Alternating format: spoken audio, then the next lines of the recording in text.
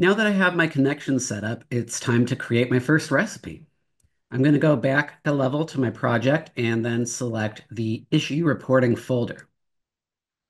And then once in here, I can create a new recipe by either clicking create recipe down below or clicking the create button in the upper right corner.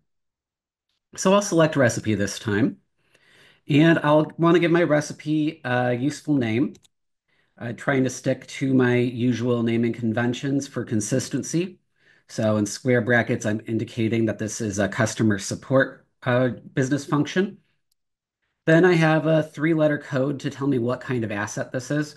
So this is a recipe, so I'm going to call it CS REC for recipe 001, so the first recipe in here, and then a pipe with a more descriptive title for what this recipe should be called, which is going to be create or update a Jira issue for high priority Salesforce cases. And this will be found under the issue reporting subfolder. So now I can start building and I am ready to build my first recipe. Now I need to pick a recipe starting point. I can pick a starting point to build on my own, or my trusty AI Copilot on here could also start the recipe for me, give me some suggestions on how to build. I'm going to let the Copilot rest for today. Maybe we'll come back at a later point. So right now I'm going to click pick a starting point to build for myself. And here I have a selection of things that could start my recipe. I could have it be triggered from an app, which means that, so in this example, I am trying to have, when a new case is updated in Salesforce, have that be sent to Jira for my engineering team. So if I selected trigger from app, I can have it set up where Salesforce is the one that's going to be triggering this whole recipe. Alternatively, I could run my recipe on a schedule. So that means, like, let's say maybe 5 p.m. every day, that's when I want to trigger my automation process. And there's a number of other options we have too. You could build an API endpoint, you could build a Slack bot. We're not going to get into all of these, but for what I'm trying to do today, I want it to be Salesforce that is going to be the action that starts this whole automation process. So trigger from app will be my choice. So the trigger is going to be the business event that kicks off this whole automation. In this example, when a high priority Salesforce ticket is created, that's when we want to start the process. So I'm going to click select an app and trigger event, and I'm going to search for an app. I'll search for Salesforce, and it comes up here. And now we have some different choices of ways we could trigger this recipe from Salesforce. What I'll be wanting to do, which comes up under the recommended option, is to trigger when I get a new or updated record. But depending on what I'm trying to do, there are other triggers. So I can also choose triggers that may be firing in real time. So that means, for example, let's say there's a new or updated record. As soon as the record comes up, trigger the automation right away.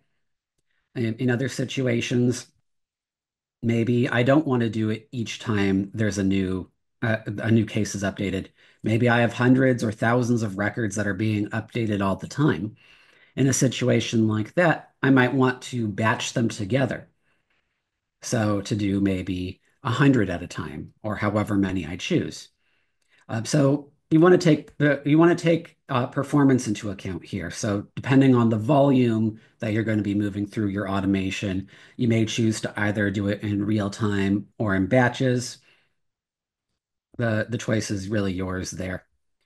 But here I'm going to select new or updated record, which comes up, and then I want to select my Salesforce connection here. And then I get to choose which object that I want to do, I want to be looking at, I should say. And if you're familiar with Salesforce, you know there are a lot of objects here. Also, any custom objects you may have been created will also be listed here. So whatever objects your particular Salesforce account has, you have access to them here as well. But I'm going to use a pre-built object here, which is going to be case. I want to check when a case is updated. And then I have an option down here for fields to retrieve.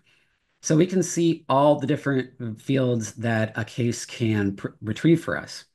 If I select nothing, it's going to just automatically pull in everything.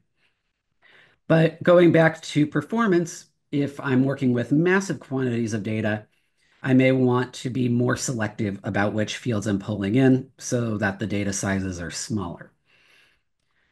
Here, what I'm working with here is pretty low volume, so I'm not particularly worried about that.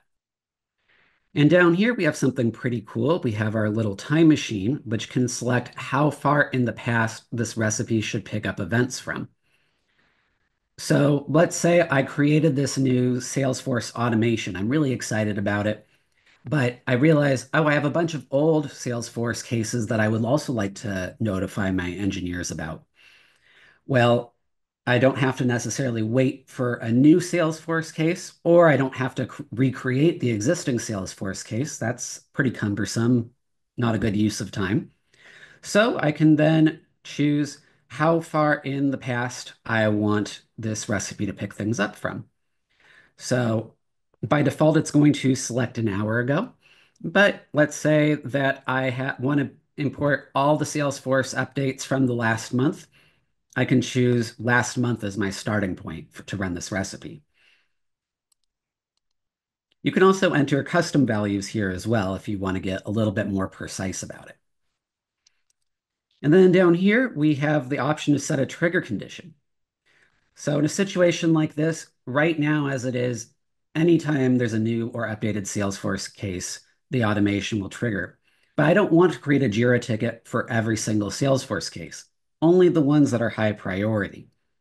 So by setting a trigger condition, I can specify. So I need to start with the trigger data. I'll click into this field here. And when I do, you can see that my data tree appears on the left side here. And it will show me all the data pills that are being output from each step of the automation.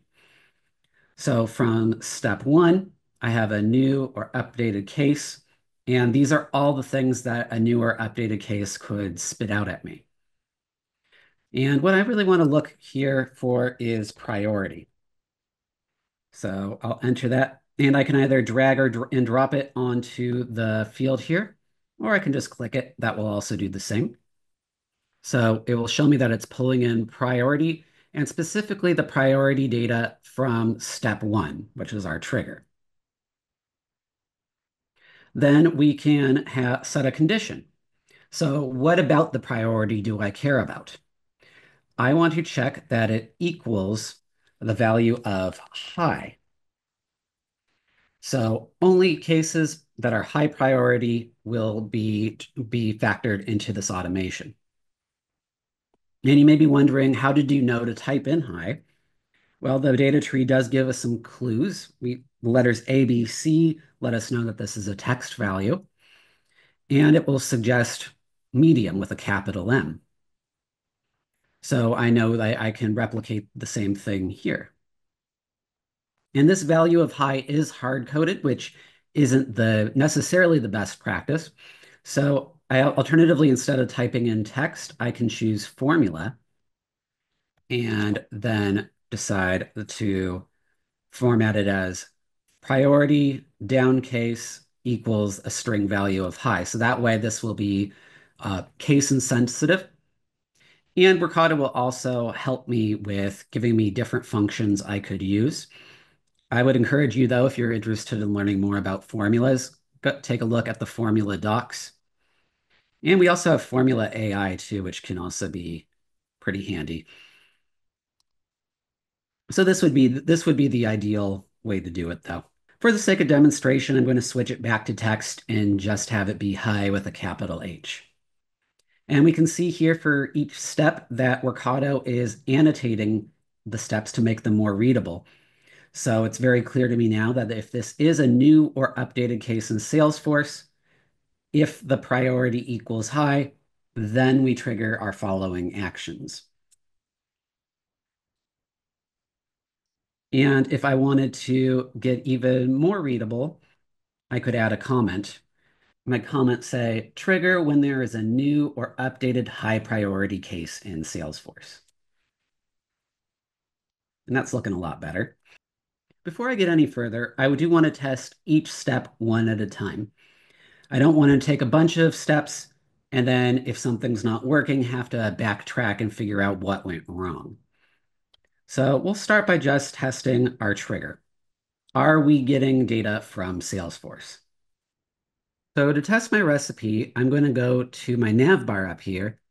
First, click Save, Save Often, I highly recommend, and then click Test Recipe. And Mercado's looking for a trigger event. It couldn't find anything though. So in order to trigger this recipe, you may recall we need something to happen in Salesforce. We need there to be a change to a high priority case in Salesforce. So I'll flip back into my Salesforce account and I have a case that says motor design hindering performance. Right now, that's a medium priority ticket, or a medium priority case, I should say. So let's switch that from medium to high and then click save. So now this has been updated. I can go back and let's try checking again. And we can see here that this was successful. And if I click on my trigger here, I can see what data was inputted. So it's telling me that it's looking for a case. And when this first started, we should have picked up events from an hour ago. And then the output, we can see what Salesforce is returning to me.